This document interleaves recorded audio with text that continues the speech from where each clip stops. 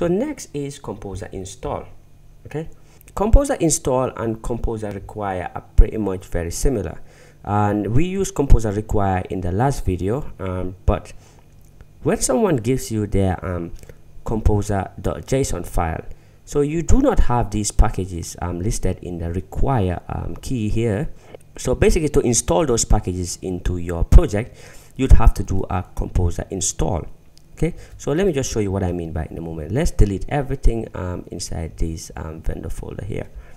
So I'll just do a quick delete here, move to trash. So if I wanted to install now, let's pretend that someone just gave me this file. So that's how you can easily share files between projects, or sorry, dependencies. Someone puts this in GitHub and then gives me that. So the first thing I have to do is do a Composer install to install those. So remember, I deleted everything in the vendor folder, so when I do Composer install, it's going to have a look at my require here function here, sorry, not function, but my key, and everything inside there is going to install it. So I'll just press enter, and as you can see, it has installed everything. So when I look back in this folder here, everything is back there. Okay,